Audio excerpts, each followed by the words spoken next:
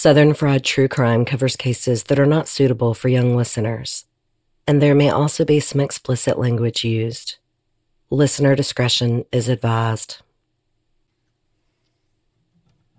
The phrase, "it's always the husband," is a popular trope in true crime. I've got an episode named that. The case of Michael Morton, who is actually an innocent man. You see it in memes, hear it on podcasts, and on shows like Dateline and even fictional shows like Dexter.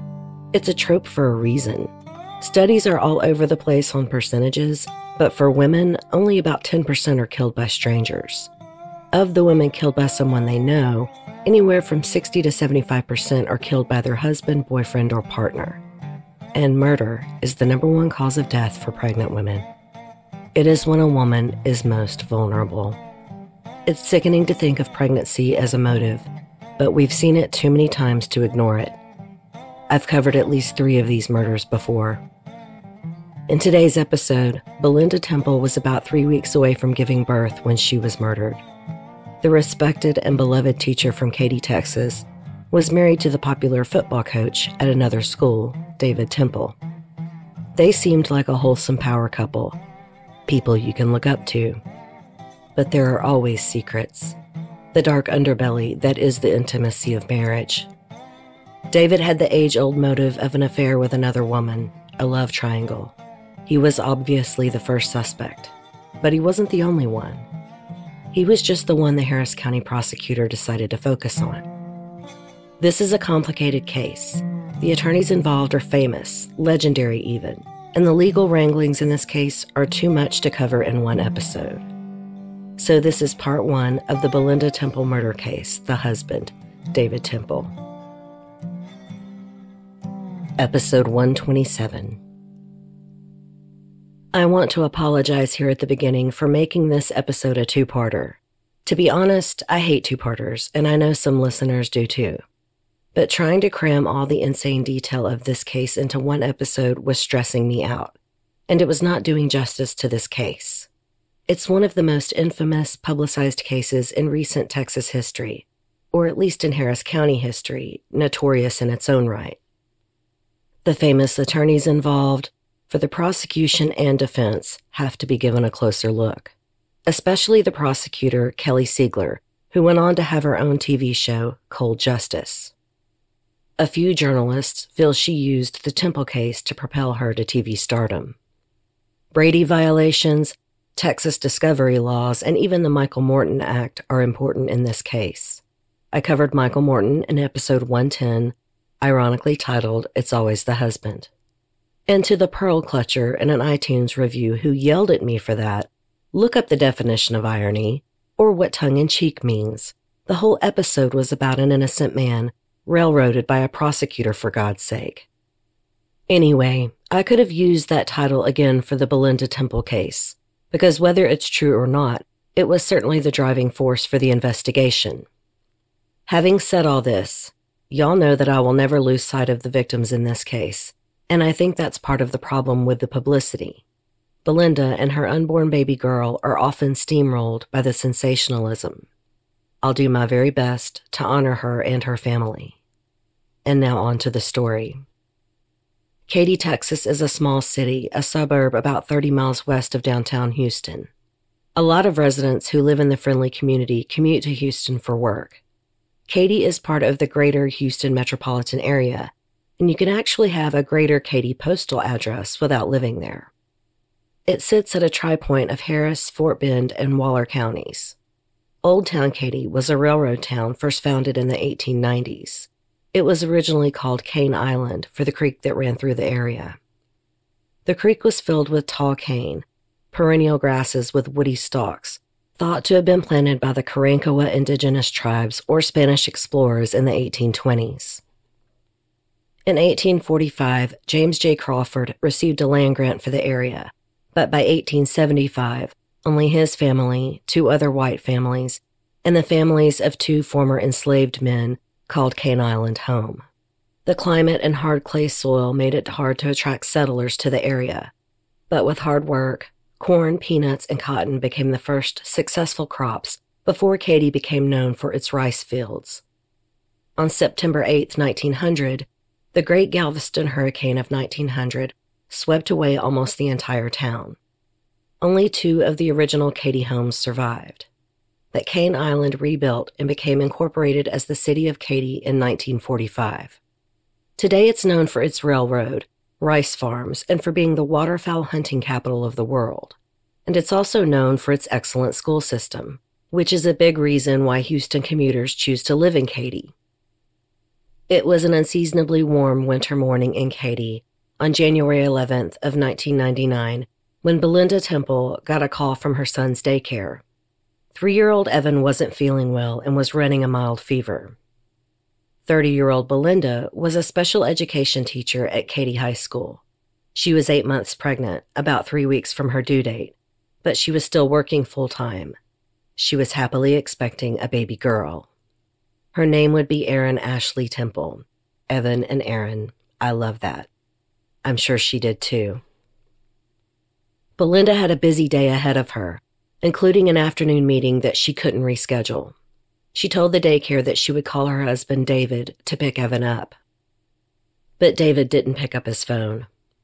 Belinda told one of her friends, "I don't know where he's at. He should be at work. I can't get a hold of him." The friend later recalled that it was the most frustrated she had ever seen the usually unflappable Belinda. Belinda rushed out and went to get Evan, taking him to their home in the Cimarron subdivision in Katy, and she kept calling David.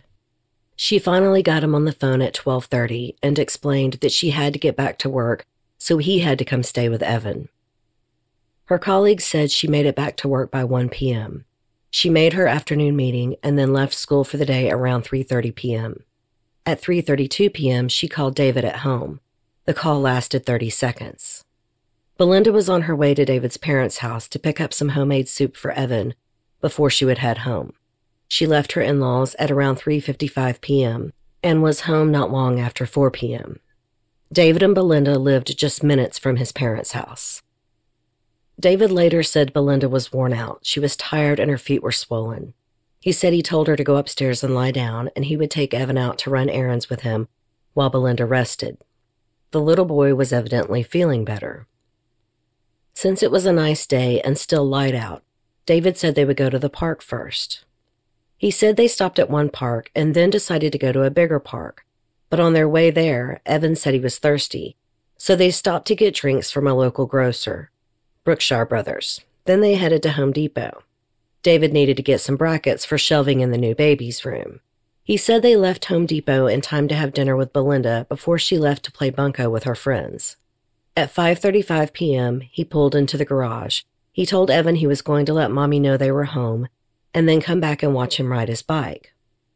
But when he went in the backyard, he saw the gate was open and the window in the back door was broken.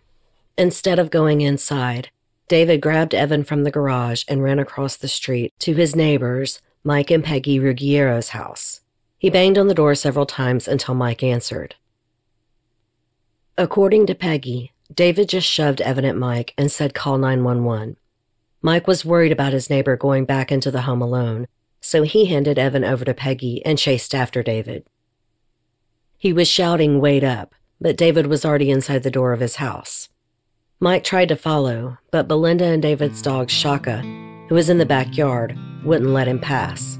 David ran upstairs to the master bedroom where Belinda had been lying down.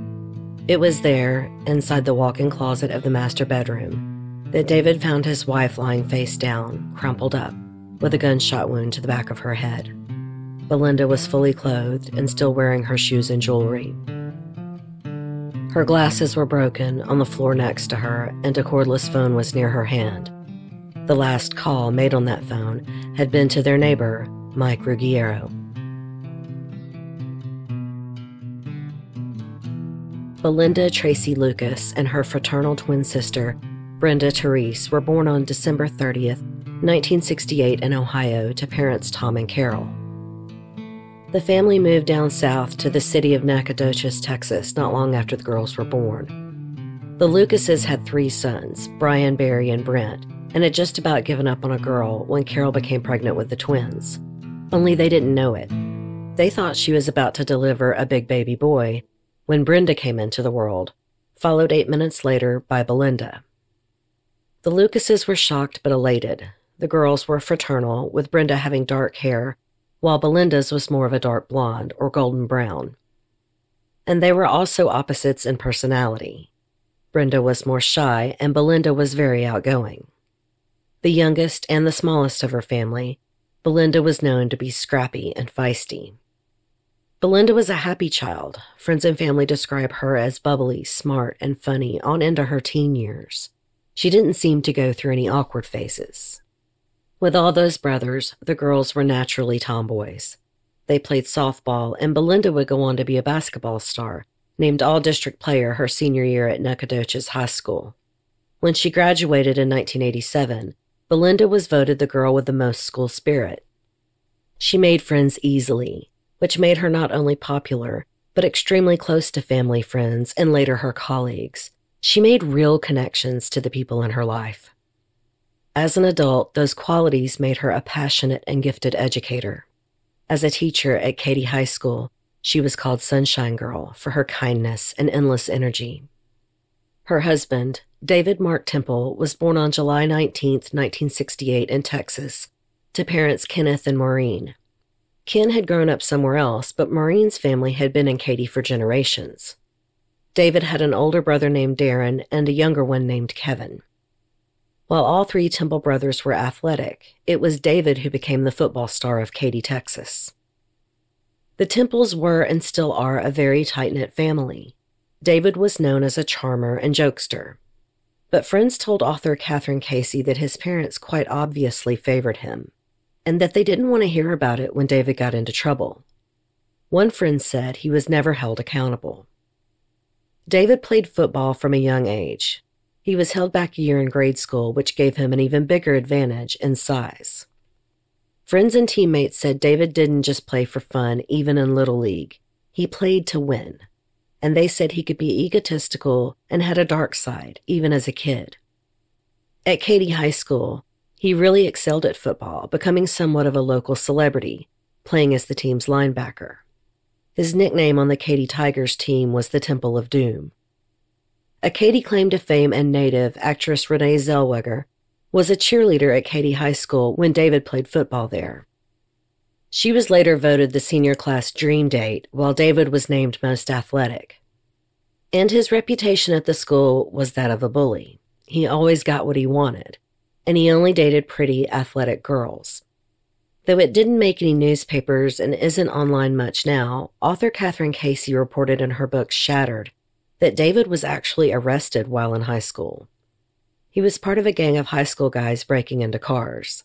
Though he was 18, his father was well respected in Katy and managed to get it knocked down to a Class A misdemeanor, a $100 fine and 3 days in jail. There were also whispers of steroids, and David definitely bulked up in weightlifting, though he always denied drug use. Some people said the car break-ins were to get money for drugs, though this was mostly rumors. What wasn't rumor were teachers who went on record about David to Catherine Casey. They said he was feared even by staff, and one said they got sick of Maureen Temple showing up to talk her son out of trouble all of the time. But nothing ever seemed to stick to David except rumors and an unbalanced reputation. On the one hand, he was the handsome, charming jock, a bit of a snob and one of the popular kids. On the other, a hulking, intimidating young man with a volatile temper and a mean streak. After graduating high school, David got a scholarship at Stephen F. Austin University in Nacogdoches, and he seemingly put these issues in his rearview mirror, at least in the beginning. On the SFA field at 5'11" and 233 pounds, he was a big, intimidating guy, and his college coach said he believed David was so good at football because, quote, he felt the need to be in charge. Friends did say he was as aggressive off the field as he was on, but he was still a hometown hero in Katy. And there were talks of his temper and bar fights, and he had had a very tumultuous relationship with one girl, who he evidently abruptly dropped for Belinda Lucas. This girl would tell Catherine Casey that the whole Temple family basically shunned her after they had a long relationship and she had gotten close to them all. I mean, ex-girlfriends aren't always going to be complimentary, but the comments about his family stood out. In 1989, David was the big man on campus.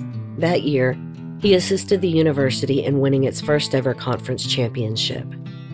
A native in Nacogdoches, Belinda Lucas was also at SFA, where she was a great student and was very athletic herself. She taught aerobics at a place called UltraFit, and she also worked at a local grocery store to put herself through school. To hear David's ex tell it, they met at the bar where she worked on her night off. Her friends told her about David dancing with this Belinda Lucas. She confronted him. He swore nothing happened, and then basically ghosted her the next day. And from then on, he and Belinda Lucas were inseparable. David and Belinda were a good-looking couple, both brunettes, athletic, fit, and tan. They were called a golden couple, and they looked the part. Belinda had what people would call a 1,000-watt smile. In Catherine Casey's book Shattered, there is talk that Belinda's family had some issues. They were not as close as the kids got older. Carol told the author, quote, "I don't know why we're not closer. The kids just don't come around. And Tom said their door was always open, but they just didn't see them much." Of course, these quotes were after the horror of losing Belinda and her unborn child. But there is talk before that. Belinda would later make a point of saying she wanted her own career and independence. She didn't want to be like her mom, dependent on her dad, who could be a bit controlling. But for whatever reason, by the time the kids were in college, the family had grown a bit distant.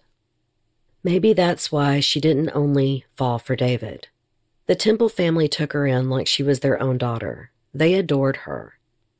She spent more and more time visiting Katy with David than seeing her own parents in town. But she would probably later realize she ran with open arms into exactly what she had tried to run away from, a controlling man. In David's earlier serious relationship, he was domineering. And according to his ex, emotionally abusive, if not somewhat physically abusive. With Belinda, at least initially, he treated her very well and even seemed to grow up some. He took care with his money. They seemed on equal footing as a couple. But there were some early problems beneath the veneer. Brenda, her twin, noticed it right away. Her sister seemed to lose her normal self-confidence around David. And soon, people heard David call the Lucas family rednecks and white trash. While they were dating, they rented a house together and then got a chow mixed dog who they named Shaka. Neighbors came to fear the dog. She was known to be vicious and aggressive, and she was extremely protective of her owners. After dating for around a year, the young couple got engaged. David proposed on their college football field on the 50-yard line. It was extremely romantic, and Belinda was elated. Her family had misgivings, but held their tongues. Belinda was so happy. Maybe it would work. Their romance had been quick and storybook-like. Belinda's friends said David was very affectionate, and that the couple, quote, did everything the fairy tale way. I think this plays into that golden couple myth you see about the couple everywhere. They were married on January 4th, 1992. After graduating from college, the newlyweds got their first jobs. Belinda worked as a teacher and David as a coach. While working, they continued going to school, both earning master's degrees in education. 3 years into their marriage in 1995, Belinda and David welcomed their first child, a son named Evan. The couple were known to be devoted parents and seemingly happily married. Following the arrival of their son, Belinda and David moved to David's hometown of Katy, Texas, just minutes from his parents' home. Belinda had gotten a new job in Katy. She was a special education teacher at Katy High School, and David was a teacher and football coach at Alif Hastings High School in Houston. David and Belinda also joined his family's Baptist church, though they didn't really attend regularly. They made quick friends with their neighbors and were well known and liked in the community, for the most part. As a coach, David was described as the guy you wouldn't want to piss off. He seemed to forget he was coaching high school kids. He had to be reined in a lot by his fellow coaches. And Belinda, of course, was known as Sunshine Girl, the teacher everyone loved, the colleague everyone counted on. They rented a house for a while, saving up money, and then David kept pushing to buy a house. And when they did, it was in a much more upscale neighborhood, though still a 5-minute drive from his parents' home. The new house was a 2-story red brick colonial on a corner lot in the Cimarron subdivision, which is south of I-10. It does look expensive in photos. And the house was probably above their means as teachers. They didn't have enough for the down payment, as Brenda, Belinda's twin sister, later revealed, so she loaned them the money. But Belinda did love her new home and happily decorated Evan's room in bright colors. And she again was really friendly with her neighbors, while David was seen as more standoffish. In the summer of 1998, Belinda found out she was pregnant with a baby girl. She was due in early 1999 and had already picked a name out, Erin Ashley. She was ecstatic to have another baby, and she set up the nursery and painted it yellow all by herself. A point friends later made often. She did everything by herself, taking care of their home while David just gave her orders. Early in their relationship, they were seen working in the yard together, going grocery shopping together, all the things close couples seem to do. But after a few years of marriage, David seemed to be running the show, leaving all the work to his wife. And Belinda struggled with being a coach's wife. She was alone a lot with a new baby, who soon became a rambunctious toddler. But she didn't complain much. She put on a happy face. She made friends with other coaches' wives, enjoyed her career and motherhood. After the discovery of Belinda's body, David called 911 at 5:38 p.m. The dispatcher asked if Belinda had a pulse, and David said, "No, she's dead. Oh God, oh Jesus Christ." Then the dispatcher told David to give Belinda CPR. She later said, "Come on, we've got to do it for that baby," and David replied, "I can't. Her head is just gone." Outside of the Temple home, neighbor Mike was holding the back gate so Shaka couldn't escape. As police arrived, they were scared to go through the backyard because of the dog, who was aggressively barking and jumping up against the fence. Police considered shooting the dog in order to enter the house, but at that point, David came outside and calmly told police Belinda had been shot and that she was dead. He said that he found Belinda all balled up in the master bedroom closet, but he pulled her legs out and she was lying on her stomach. Much was made of this later, as if he moved the body intentionally. But if he was checking to see if she was alive, he would have had to pull her out. 2020 aired partial crime scene photos, and the top of Belinda's body was underneath a clothing rack. According to court documents, the hanging clothes near Belinda's body had been pushed to the side at some point after she was shot. Those clothes had a significant amount of blood and brain matter, and they appeared to have shielded the back wall of the closet. Most of the blood and matter was on the lower rack where she had knelt down, possibly putting her head under the rack. If he didn't kill his wife, when he pulled her legs out, he would have seen that there was no hope, just as he told the 911 operator. After hanging up with 911, he walked back downstairs to meet the police. In order for the police to enter the home, David put Shaka in the garage and then waited outside. During this time, police later described him as quiet and very calm. He wasn't crying.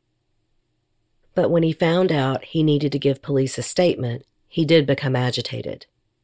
Police also noted that David had no blood on his person at all, some saying that meant that he never attempted to perform CPR to save Belinda's life. I think that was clear from the 911 call, and he did say he only pulled her legs out. It's ironic because they also suspected he pulled her legs out to cover for any blood on his hands or clothes. I think the police were all over the place on David, and his calm demeanor could have been shock. Everyone handles finding a horrific scene like that differently. The autopsy later concluded that Belinda died from a 12-gauge shotgun shot to the back of her head. The shell used was a reloaded double-aught buckshot used for deer hunting. The unborn baby girl inside of her, named Erin Ashley, weighed 6 pounds and was 18 inches long. Police were unable to locate the murder weapon or the spent shotgun shell in the house. However, There in the closet where Belinda was found, they did locate 2 rifles, a 30-06 and a .22. During the autopsy, the medical examiner was unable to pinpoint a time of death. Police knew that Belinda had been at David's parents' house until around 3:55 p.m., and that David called 911 at 5:38 p.m., so that did narrow down the time frame. There was gunpowder residue within Belinda's wound, so it is believed the end of the gun was touching Belinda's head when it was fired, and that Belinda was kneeling when she was shot. That leaves a chilling picture in your head. A cordless phone was found near her body. Had she run in there to hide, only to be found and executed? Or had she been marched to this closet because it would have been the quietest place in the house if you were trying to hide the sound of a gunshot? The phone could have also been placed near her body to make it look as though she ran upstairs trying to escape her killer. The medical examiner said the shooter would definitely have had blood and tissue on them, along with blowback on and in the barrel of the gun, and the amount depended on multiple factors. Blowback was found on clothes in the closet. Not just blowback, but massive amounts of blood and brain matter. It was an absolutely grisly scene. And while there could have been blowback on the shooter, it wasn't for sure. The killer may have stuck her head into the clothes for this reason. And if there was blowback on the killer, there weren't bloody footprints coming out of the closet or anywhere else in the house. And while Belinda did die in fear, her death was mercifully instant, according to the medical examiner. And once her blood flow stopped, her unborn baby died almost immediately after her mother. When David's parents found out that Belinda had been killed, they called a defense attorney to come to the Temple house and meet with David. David's parents later said they knew that the husband is always the first suspect, so they found him an attorney as quickly as possible. That may also seem suspicious to some people, but let's be honest, they weren't wrong. They were being smart. And their instinct was right. David was taken in for questioning the night Belinda was found. He didn't have any scratches or cuts on him, and he was initially described as being cooperative. David explained to police that he was taking care of their son Evan after he had come home sick from daycare. He said he gave Evan a bath before Belinda got home, which was sometime before 4 o'clock. He told them that when she got home, Belinda was tired and he told her to go lie down upstairs. He said he took Evan to go to a park, but on their way, they stopped at Brookshire Brothers grocery store to grab a drink. Brookshire Brothers is around 6 miles north of the Temple home, a drive that would take around 12 minutes, and police confirmed that David and Evan were there on January 11th because they were captured on video entering the store at 4:32 p.m. and leaving 6 minutes later after buying drinks and cat food. When asked, David acknowledged that there were other grocery stores closer to his home. He went on to explain how after leaving the store, he decided not to go to the park and instead thought they would go home and have dinner with Belinda before she went to her bunco game. For any of you who have never heard of it, bunco is a dice game, popular in many places, but especially with Southern ladies. It's a chance to get out of the house and the regular routine of cooking dinner and getting the kids ready for bed. I imagine it was a bit of a relief valve for Belinda Temple.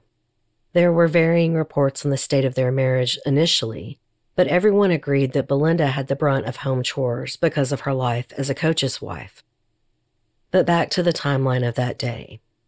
Before David and Evan went home, they stopped at Home Depot to look for shelving brackets for the baby's room, because according to David, he and Belinda had been there 2 days earlier, but had bought the wrong size. Only once at the store, he realized he didn't have the wrong brackets with him to return. They were in Belinda's car, so he and Evan left and headed home. They were seen on camera entering Home Depot at 5:14 p.m., but their exit wasn't caught on the video. The trip from Brookshire grocery store to Home Depot would have taken 10 to 20 minutes, but it took David 36 minutes, which he told police was due to traffic, which is believable. When I read about Katy, a realtor site warned me about the traffic if I moved to the area. It is a suburb of Houston with a lot of commuters on the road that time of day. David told investigators he and Evan got home shortly after 5:30 p.m. He said he unbuckled Evan from his car seat and helped him out of the truck, but he said he told Evan to wait in the garage while he ran inside to tell Belinda they were home. He said he'd be right back out to help Evan ride his bike. When David approached the back door, he saw that it was partially open and the window was smashed. He immediately thought the house had been broken into, so he took Evan and ran across the street to his neighbor's house. At the Temple house, police found that the back door had a window.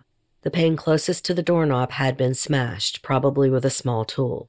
There were no pry marks on the door and no damage to the interior side of the door. Police began to think that Belinda had been murdered during a burglary gone wrong. But soon, the scene just seemed off to the officers. Drawers were opened but not rummaged through. There was a tray of jewelry, with David's wedding ring, his college championship ring, a gold necklace, and his watch, which were all sitting out.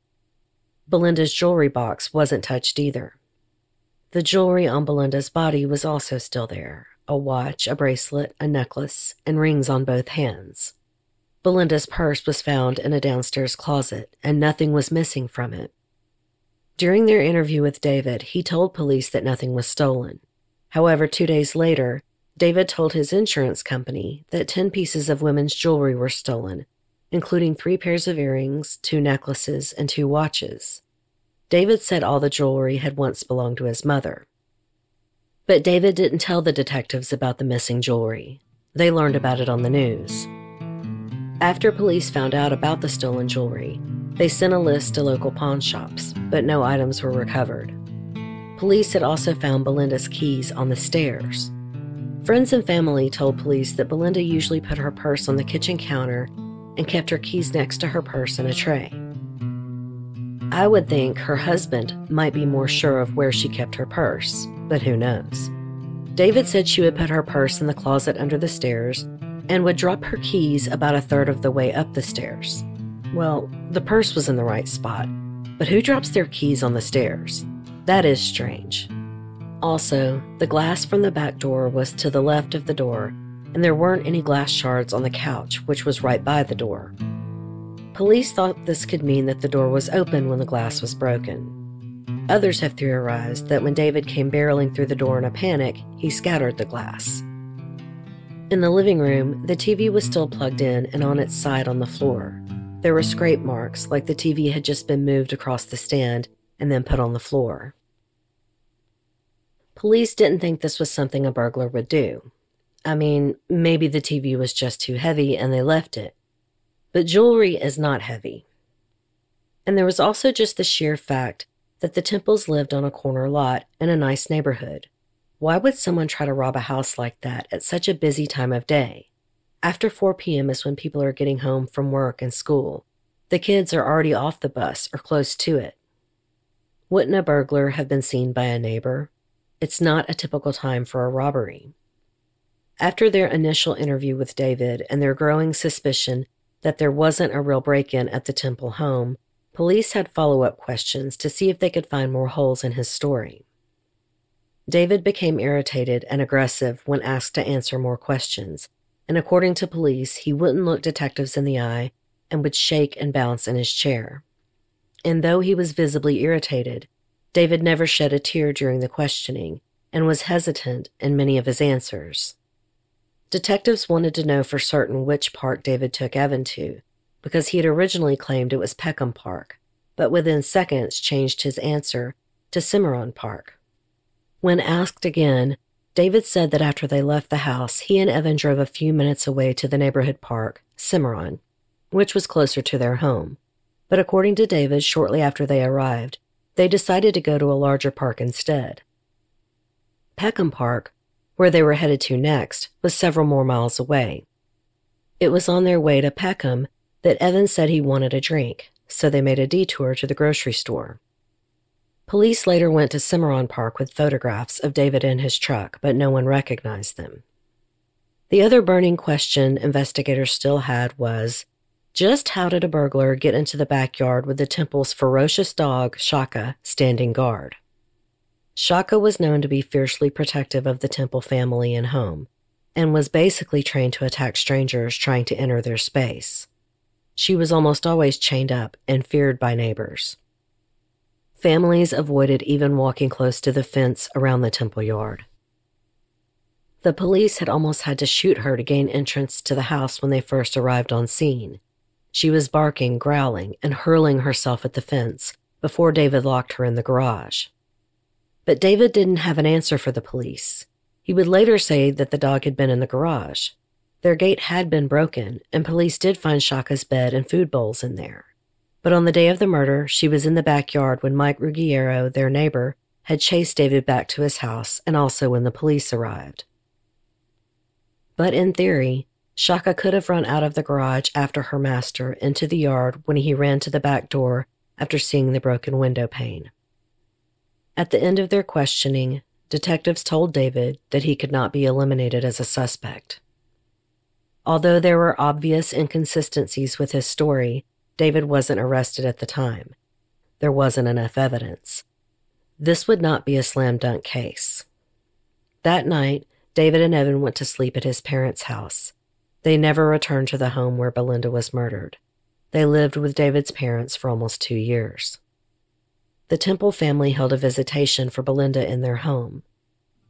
And then Belinda and Erin were laid to rest in the Katy Magnolia Cemetery with a rose granite headstone that read, "We feel the touch of angel wings." At the top is the name Temple. Below reads Brenda Tracy with her birth and death dates, and then Erin Ashley with just one date, January 11th, 1999.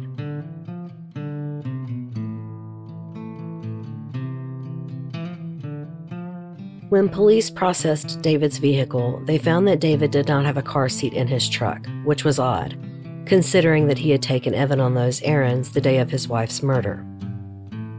When asked about it, David said he always put Evan in a car seat and had no idea what happened to it. This made police think that David was in a hurry to drive away from his house and didn't remember to install the car seat. Court transcripts said this was from police photos.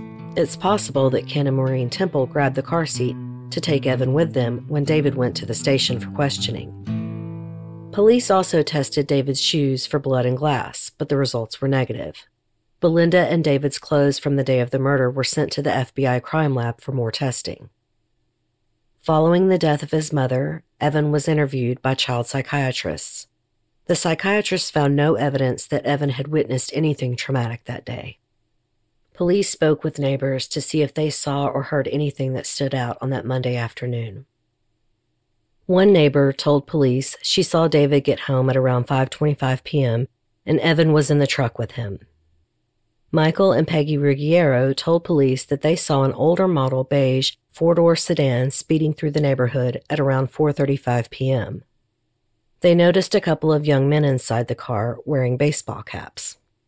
Another set of neighbors said that around 4:30 p.m. their dog started running around the fence and barking.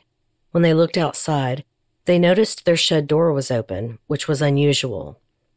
On January 15th, 4 days after Belinda was murdered, the police interviewed 3 kids, the Roberts family, who lived in the house behind the Temples. The Roberts kids said they were watching Dr. Dolittle on TV when they heard a big boom, like a gunshot. The kids were able to tell police which scene they were watching when they heard the boom, and with this information, police were able to estimate the time of the gunshot as 4:35 p.m. The Roberts kids were the only ones in the neighborhood who reported to police that they heard a boom. Many neighbors were walking in the neighborhood at the time and didn't hear anything. The Roberts kids' dad did say that this was the biggest thing that had happened in their lives. It was almost like he thought they might be making it up or had imagined it. But police now thought they had an approximate time of the gunshot. But when they looked at the video from the grocery store that David and Evan went to on the day of the murder, the timestamp was 4:32 when they entered and 4:38 when they left. The Roberts kids' story no longer fit their timeline. They would wind up being witnesses for the defense instead. But police still kept looking at the grocery and how it fit in. It was a 12-minute drive from the Temple house to the grocery store. If David left when Belinda got home at around 4 p.m., that still left 18 minutes unaccounted for, not to mention the time it took David to travel from the grocery store to Home Depot. A witness came forward who told police that he saw David stopped at the intersection of Morton Ranch Road and Katy Hockley Cutoff at around 4:50 p.m. or 5 p.m. If that was true, then David was heading from a location where his parents lived. If David's story about where he had gone that day was true, he wouldn't have been headed in that direction. This was suspicious to the police, though David denied being at the intersection. Prosecutor Kelly Siegler would later speculate that David was getting rid of the shotgun when this man had seen him. There were several hunting fields around David's parents' property. Police also interviewed Belinda's friends and family and found out that she hadn't been her usual happy self lately. Belinda's twin sister Brenda said that David was controlling. When she visited Belinda after Christmas in 1998, she noticed that the couple was not getting along. The twins' 30th birthday was on December 30th, their golden birthday. It was supposed to be a happy time. But the Temples were arguing about Belinda's pregnancy and how David wasn't happy about it. David kept making fun of Belinda's big butt, and Brenda told Belinda that she needed to stand up for herself.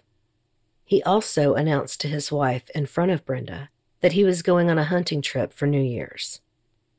He would be gone for 2 days. Belinda was really hurt. It wasn't just that it was close to her birthday or the holidays, but it was 3 days before their anniversary and a month before she was due to give birth. All of this ugliness happened in front of Belinda's twin sister 2 weeks before her murder. Brenda may have never liked David Temple, but that hunting trip story was true. Well, at least as a cover story, it was. Tammy Harlan, Belinda's close friend, said that she was a strong-willed woman who would become submissive around her husband. Tammy said that David would put Belinda down in front of other people. He called her fat and ugly, and he would insult her family, who he called crazy and white trash. Tammy Harlan knew a lot about the Temple marriage. Her husband Quentin was a football coach with David, so Tammy and Belinda were football wives and became close friends. While plenty of family, friends, and colleagues had noticed problems, the Harlans saw actual fights and knew much more about what was going on in the Temple marriage. Even though Belinda still worked out constantly, still doing aerobics, and even jogging while pushing Evan's stroller, her weight was evidently a sore issue with David. She said all the Temple men made comments about fat women. Tammy and Quentin witnessed David calling his wife a fat ass, and they were embarrassed and hurt for Belinda. David also openly criticized how Belinda raised Evan. He would grab his son out of timeout after Belinda scolded the little boy. It's not as though she was harsh with the toddler. She adored her son, but she was being a good parent. It was almost weirdly like how David's own parents had favored him. He was David's little man, and he wasn't going to be disciplined. He also didn't want Evan around Belinda's family, whom he considered trash and naturally often made fun of their weight. Both of her parents were heavyset, and I can only imagine how hurtful this was for Belinda, and she did avoid her parents' home. But she also didn't like having to spend every weekend at David's parents' home either. Tammy Harlan often encouraged her friend to stand up for herself, but she also held things back. She knew from her husband Quentin that David was often out at bars and strip clubs and went home with other women. She would later say she just couldn't bring herself to tell Belinda. But Belinda was not stupid. She saw the trips to bars and clubs on their credit card bills. Tammy told author Catherine Casey that Belinda called her upset about what she had found, and Tammy still didn't tell her about David cheating. But she did mention the call to Quentin, who told David he had better start opening the bills before his wife did. This evidently caused a huge blowout. Belinda must have confronted her husband. Tammy said she called her the next day crying and said, "Don't ever tell Quentin anything I say about David again." After that, David stopped speaking to Belinda for 6 weeks. They participated in normal family functions and acted fine in public, but at home it was icy and they slept apart. She did confide in other friends about this. Tammy wasn't the only one who knew what was going on. Tammy later said she was proud Belinda was standing her ground, but she told author Catherine Casey that the fight, or silent war as Casey called it, ended rather suddenly. Belinda asked her husband if he still loved her, out of the blue one night as he walked past her door where she was reading. He said, "I don't know." Belinda was crushed and thought her marriage was over. But a couple of days later, as she was putting Evan to bed, David came up behind her, embraced her, and said, "I love you." And just like that, it was over. She happily told friends they had reconciled. But this time, Tammy said she was through with the dramatics. She told Catherine Casey it was causing fights in her own marriage, and she distanced herself from Belinda. And then it was barely weeks later when Belinda announced her new pregnancy to friends. She was so excited. Friends and family, of course, suspected this baby was an attempt to repair their marriage. A Band-Aid baby, so to speak. But they were happy if it worked out. They loved Belinda, and this was what she wanted. Tammy Harlan also loosened up towards her friend with the news. She too hoped the new baby was what the couple needed, and especially hoped that David would become faithful again. After that rough summer, Belinda happily returned to school with her wonderful pregnancy news. There were still some visible cracks in the marriage, but others saw them as a great couple, affectionate and loving. It just proves that sometimes you show your best face to people. And it also shows that sometimes people see what they want to see. David was also having an exciting return to school that fall. Hastings High had decided to put ninth graders in their own annex building. David and Quentin were both moved to that building. I never have read exactly what subject either man taught, but I'm assuming, like most coaches in my schools, it was health or driver's ed. No offense to any coaches who might be listening. There were also some new hires to accommodate the new building and overflow of students. One was a pretty young English teacher, blonde, trim, and what Nancy Grace would later sarcastically call the new trophy at school. All the men hit on her, including Quentin and David. Her name was Heather Scott, and she had moved there from Kansas. Quentin would later claim that the flirtation started with him, but as Tammy put it, those men were competitive about everything, and that soon included Heather. David and Heather started going to happy hours together and hanging out after work. Their flirtation soon turned into a full-blown affair. According to Heather's statements to police, she felt bad about dating a married man. On January 5th, 1999, Heather told David she didn't want their relationship to continue the way it had been. On January 8th, David told Heather, "I have totally fallen in love with you."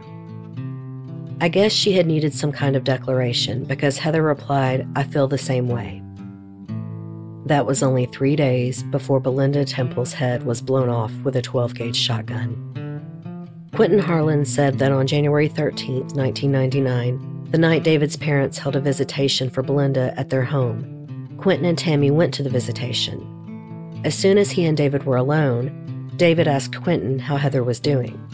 He also said he was sorry that Heather had to go through this, and he asked Quentin to tell Heather he was sorry at his wife's visitation. As the months passed, investigators working Belinda's case continued to look into David, who was their main suspect, but they just had no proof other than the affair. In April, Quentin and Tammy Harlan had to testify at a grand jury hearing. Following the hearing, they received a call from David. Tammy answered, and David asked what they said at the hearing. Tammy told David they weren't allowed to talk about it and gave the phone to Quentin. David asked Quentin the same question, and Quentin simply said he told the truth. David told Quentin, "You need to keep your mouth shut." Not long after this phone call, according to Quentin and Tammy, David kept up his intimidation efforts.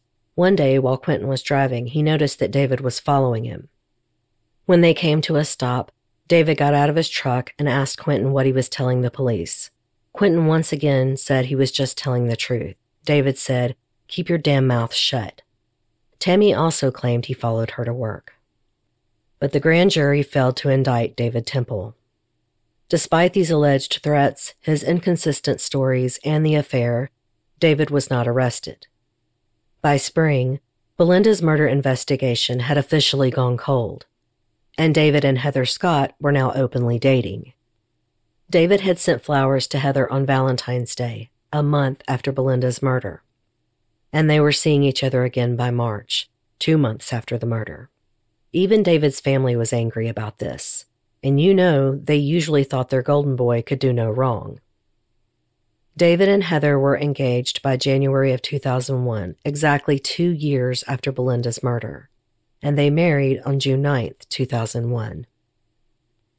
Nearly 5 years after Belinda was murdered, the FBI crime lab gunshot residue test results on Belinda and David's clothes came back.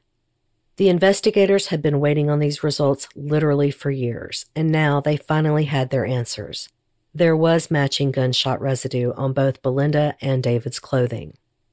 Finally, the police had enough to arrest David, and on November 30th, 2004, they took him into custody. For the record, a lieutenant with the Harris County Sheriff's Department told the Daily Sentinel that there was no new evidence in the case, but, quote, increased work and totality of the evidence was enough to bring charges against David. You'll want to keep that in your back pocket for the next episode. The Lucases, Belinda's family, had always believed that David was her killer. And David also kept Evan from them for all those years. Can you imagine losing your daughter in such a horrific murder and then never being allowed to see your grandson again? Tom and Carol Lucas had joined the organization Parents of Murdered Children to try and get through their grief with the support group. It was also a comfort to them since they had been estranged from their grandson, something that, unfortunately, isn't unusual in these situations. When Tom spoke with a local news reporter, his thoughts were with his grandson. He said, quote, "He's 9 now, and I don't know where he is or what's happening to him. I'm concerned as to how he could be affected by all this." Evan Temple had lost his mother before he was even old enough to remember her. He only knew Heather Scott as his mother, and he always believed in his father's innocence. He does to this day. Southern Fried True Crime is produced by me, Erica Kelley. Today's episode was researched by Haley Gray and written by Hannah Newcomb and myself. Part 2 will be out next Friday, and let me tell y'all, it will be a doozy. Texas justice at its finest. This episode was edited by Resonant Recordings. Southern Fried's original music is by Rob Harrison of Gamma Radio, and the original graphic art is by Coley Horner. As some of you already know, Facebook shut down our original discussion group, but search for the new one, Southern Fried True Crime Fans Discussion Group. We still worship our patron saint, Dolly Parton, share fun memes and delicious recipes. Our group is a safe and fun corner of Facebook, and by God, we mean it when we say no shit asses allowed. It's not just a motto, it's how we run the group. Please submit case suggestions to southernfriedtruecrime@gmail.com. I do not accept suggestions on social media. And I apologize if I am unable to answer your email. I get dozens of suggestions a week, and it takes time to go through and check out each case. I will definitely contact you if I plan to use the case you submit to see if you would like to be credited on the episode. Thank you all so much for sending in these cases. I truly get my most interesting cases from listener suggestions, so keep them coming. If you enjoyed today's show, don't forget to subscribe and please tell a friend or rate and review on iTunes. I'm also on most large platforms like Stitcher and Spotify, as well as Stitcher Premium, where you can listen ad-free. Until next time, thanks so much for listening. Y'all take care.